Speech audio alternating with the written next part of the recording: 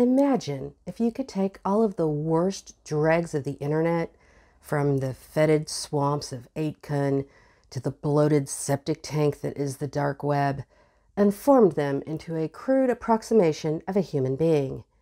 That human-like shit golem would be Nathan Larson, proud pedophile, misogynist, white supremacist, and failed political candidate. Let's get into it.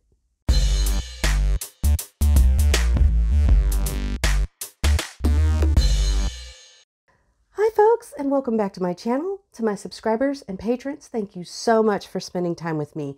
You are the reason I have this channel. And if you're new here, my name is Delaney and I'm a true crime writer and big time murder nerd.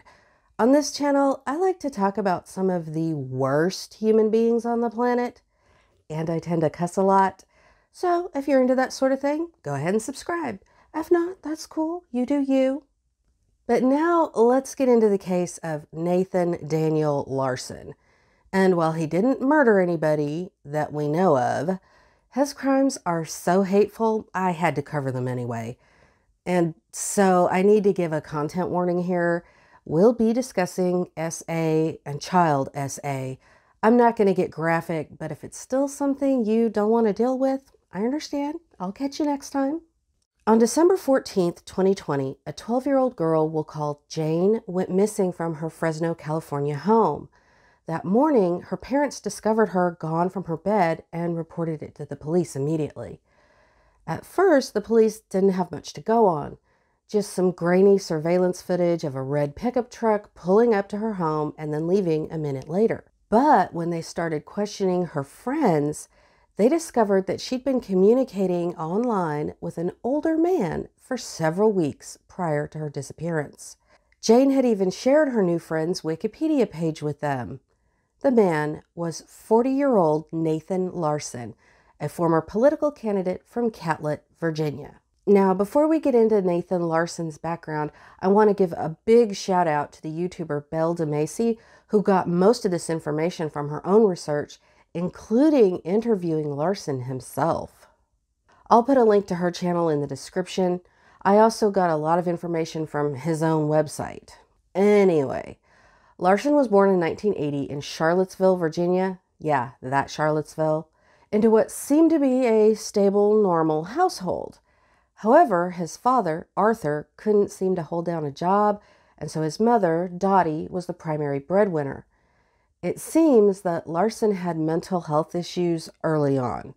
In his online memoir, he describes being bullied by other kids in school for his awkwardness, although he was involved in Future Farmers of America and Future Business Leaders of America. He writes that he was put on Percocet in the 9th grade after breaking his arm, and that he went on to abuse the drug after that. Around that same time, his mother took him to a psychiatrist for his depression, and he was prescribed Paxil, though he refused to do any counseling. He says that Paxil induced a manic state in him, and that under its influence, he'd used a hatchet to destroy a bunch of stuff in his house, and even threatened to kill his mother, saying he wouldn't feel any guilt about it. After that, they began weaning him off of it, but his erratic behavior continued. In one notable incident, he brought a super soaker filled with urine to school and shot it at another student. He was taken to the principal's office and suspended.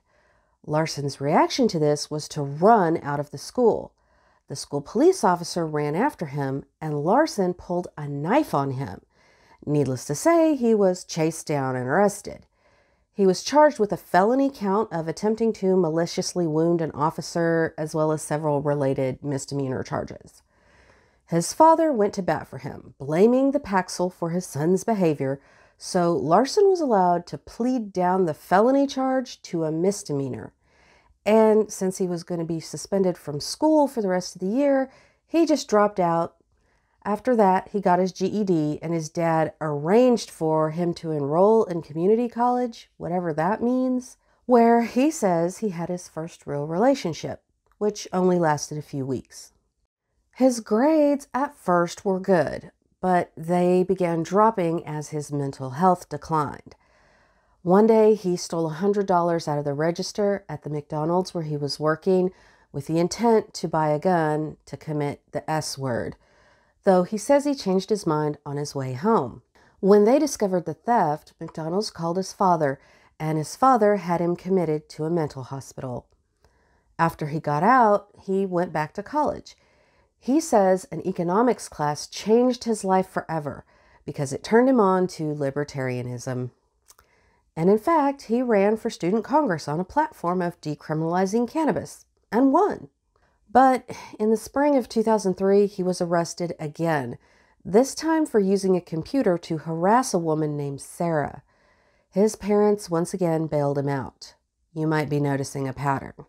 Anyway, in 2008, after graduating with a bachelor's in management, he ran for Virginia State Congress as an anarcho-capitalist who advocated auctioning off all the nation's infrastructure and dissolving all levels of government. He was endorsed by the Libertarian Party and was even elected as a delegate to the National Libertarian Convention. But, shockingly, he failed to win the election. As his campaign progressed and it became clear that he wasn't going to win, he started fantasizing about truck bombing the government, a la Timothy McVeigh, and he was talking about it on various internet forums. That caught the attention of the FBI. He said they approached his mother and told her that they had enough evidence to arrest him for terrorism, but that she could avoid that by going to a county magistrate and getting an emergency detention order to commit him to a mental hospital. So, as usual, his parents did whatever was needed to protect him. He was detained by police and escorted to a psychiatric hospital again. There, he says he was diagnosed with delusional disorder. But somehow he had been able to choose his committal as voluntary, specifically so he wouldn't lose his rights to own a firearm. So before any other tests could be done, he chose to leave. Now he says he came to believe that a mass terrorist attack wasn't the way to go. Instead, he thought it would be better to assassinate a high-ranking government official, namely Senator Robert Byrd. He wrote a long screed about why he was doing it, accusing the government of being an organized crime cartel, demanding it be abolished, and an anarcho-capitalist system put in place. You know, the usual right-wing sovereign citizen batshittery. He even enrolled in an NRA firearms class to learn how to handle a gun, but his mother burst into the classroom and informed the teacher that he had a, quote, plan and that she was worried about him. Notably, she didn't say what that plan was. So the instructor, thinking he was S-word-cidal, threw him out of the class, and Larson gave up his plan to assassinate Senator Byrd. Instead, he just switched gears. In December 2008, he wrote an email to the Secret Service threatening to kill the president for, quote, armed robbery. Now, it's unclear if his threat was against the sitting president, George W. Bush, or the then president-elect, Barack Obama. But considering his white supremacist views, I think we can probably guess who he meant. In his rambling, off-the-rails email, he again wrote about using assassinations to overthrow the United States government by force, so that an anarcho-capitalist system could take its place. He then finishes it up by saying, I hope this essay has convinced you of the merits of this idea, and then lists several books that they should read. And because he was so smart, he signed it with his real name and address. Obviously, he was arrested immediately. His public defender insisted on having him mentally evaluated, again. This time, he was diagnosed with a personality disorder not specified, with paranoid, antisocial, and narcissistic features. His mother and sister wrote statements to the court swearing he was not a violent person. Apparently, they had forgotten about that whole hatchet incident, and since his previous charge for attempting to injure a police officer had been pled down to a misdemeanor in juvenile court, he appeared to have a clean record. Anyway, he eventually pled guilty and was sentenced to 16 months in prison and 3 years of supervised parole. He was also required to participate in mental health treatment, which he called a waste of taxpayer dollars because, as he put it, he didn't have a mental disorder. Okay, buddy. Anyway, while he was in prison, he attempted to S-word himself by refusing to eat, but he was eventually force-fed. He was released after 14 months, but because he refused, in writing, to comply with his parole conditions, he was arrested again in 2012 and sent back in. Apparently, this is around the time when his pedophilic tendencies started emerging, because when he was released in December of 2012, he was ordered to participate in sex offender treatment, to have spyware installed on his computer, that he not have any contact with children without adult supervision, that he not access P-word of any kind, and not to work or volunteer in any positions involving children. Of course, he posted a manifesto about it where he makes himself out to be the victim of the evil, tyrannical government. Around 2013, he met a trans man named Finn on an S-word forum. Finn was still living as a woman at that time, and the two started an online relationship.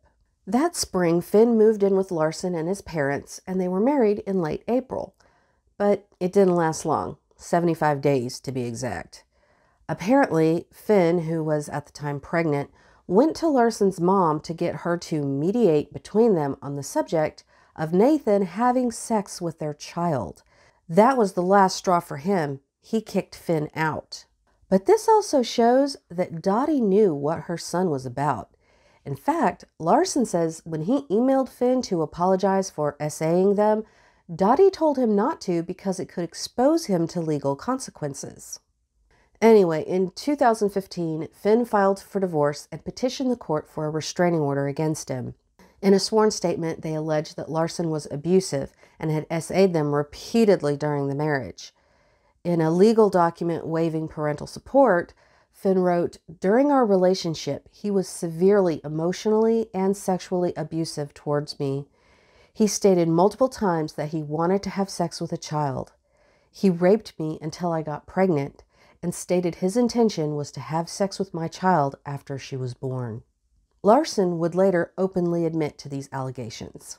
Now, Finn had left him while they were still pregnant and then tried to keep their daughter hidden from him in order to protect her. However, Finn struggled with PTSD, and not long after they left Larson, in June 2015, they committed the S-word. Their daughter was taken into custody by Child Protective Services, but Larson went to court to try and get custody of her. For whatever reason, he seemed to think that the custody trial was the perfect public forum on the rights of pedophiles.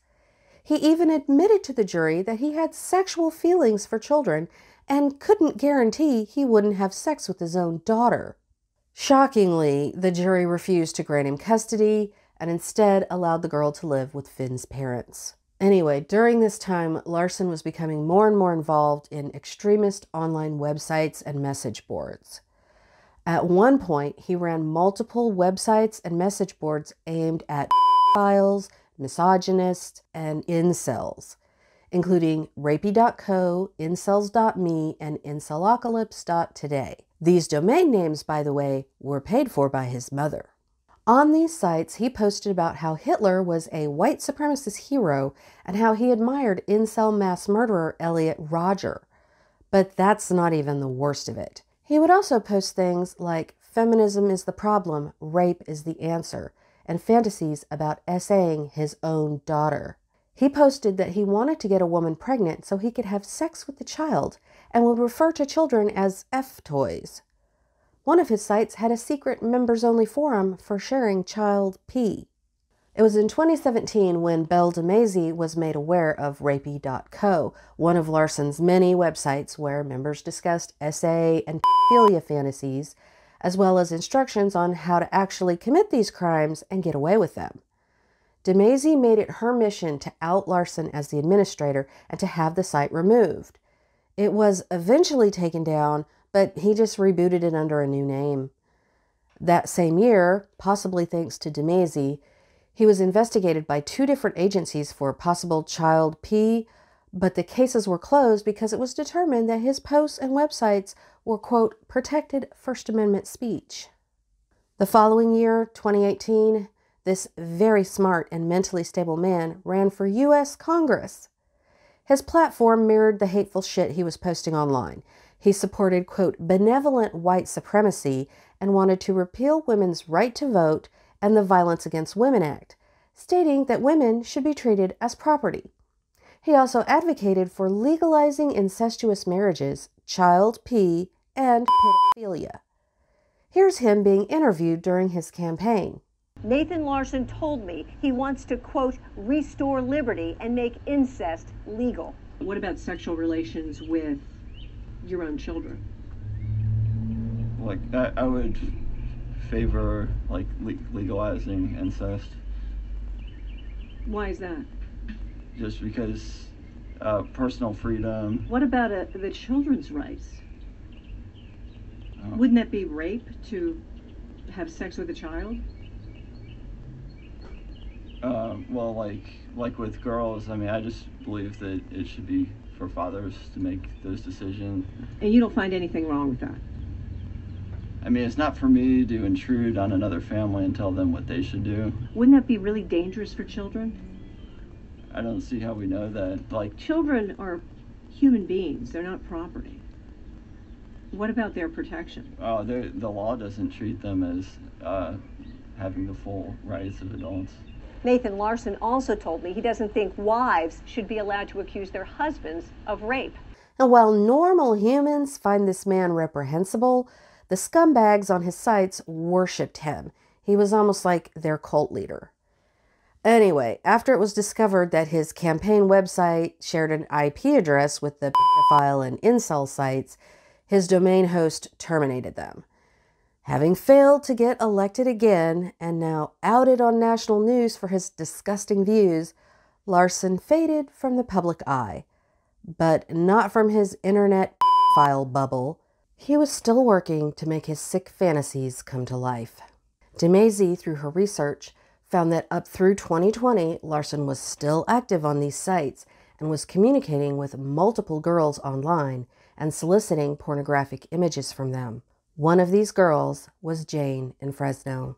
Looking through Jane's digital records, detectives uncovered information that suggested Larson might be taking her to the Fresno airport in order to fly with her back to his home in Virginia. And I just want to note that the tickets were paid for with his mom's credit card. Anyway, at that point, the Central California Internet Crimes Against Children Task Force took over the investigation. With the help of the Fresno Airport Police and the Department of Homeland Security, Larson was arrested during a layover in Denver on December 14th, 2020. He was there with Jane, who was wearing a wig. She was reported to be unharmed, though it was later revealed that Larson had SA'd her while they were still in Fresno. She would later say Larson had instructed her to wear the wig and pretend to have a disability, making her unable to talk. 4 days later, Homeland Security, along with some other law enforcement agencies, raided his home, where he lived in a dilapidated shed and a tent in the woods behind his parents' house. During the raid, his father was also arrested for assaulting a Homeland Security agent. Now, Nathan Larson was facing felony charges of kidnapping, child abduction, soliciting child P from a minor, and meeting a child for the intention of sex, along with a misdemeanor charge of harboring a minor. He pled not guilty and, like every narcissist ever, demanded to represent himself. However, in June 2021, he was ordered to undergo yet another psychiatric evaluation because, yeah. Anyway, based on the sophisticated grooming methods he'd used on Jane, investigators suspected that she wasn't his only victim. Sure enough, soon after his arrest, several more young women came forward, alleging Larson had victimized them as well. However, he never stood trial. On September 18th, 2022, he died in custody at an Arizona medical facility. The Arizona ME still hasn't released a cause of death, but based on letters that he allegedly sent to a friend, which were posted on another forum, he committed the S word by starving himself. So, that was disgusting. Now we all need to bleach our brains. But at least it had a happy ending. Now, I'm not advocating for what Nathan Larson did to himself, but I'm sure not going to shed any tears about it either. So what do you think about this case? Let me know in the comments. Till next time, Darklings.